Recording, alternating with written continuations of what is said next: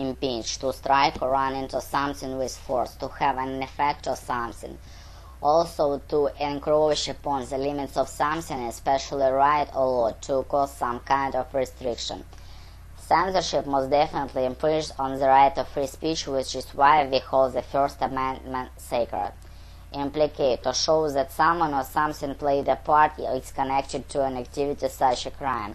To imply or involve something as a consequence. Being at the scenes of vandalism wouldn't necessarily implicate anyone, but it would cause suspicion and motivate investigators to look further. Implicit, implied or understood, so not expressed directly, and undertaken that parties abide by but do not set out in specific language. They had an implicit agreement not to bring subject of their huge fight of the year before.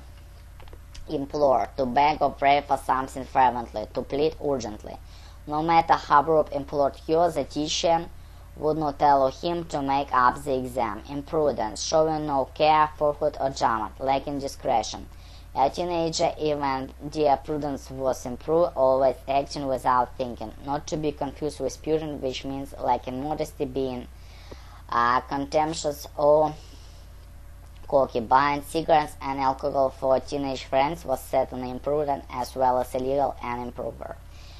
Impugn, to suggest that someone or something cannot be trusted, to challenge someone's honesty by motives, not to be confused with the next entry, impunity, which sounds alike basic but unable to be impugned.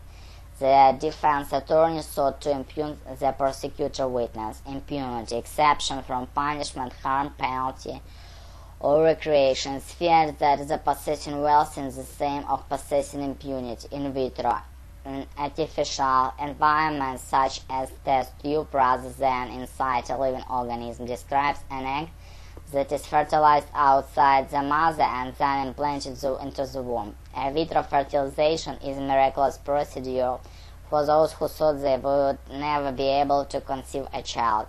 Inane, having little sense of importance, empty, vacuous, unsubstantial, pointless, or lacking in meaning.